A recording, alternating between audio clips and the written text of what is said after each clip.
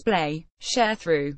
Soompi.1x1 Apink's Jung Eun may soon be making her in-person big-screen debut.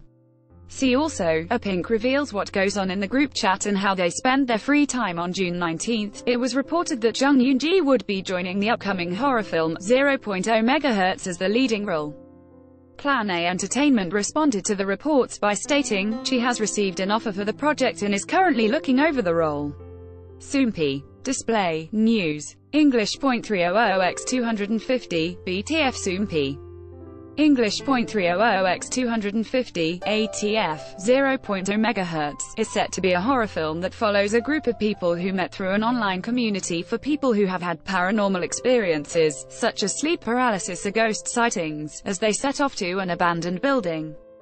The film will be based on a popular webtoon of the same name.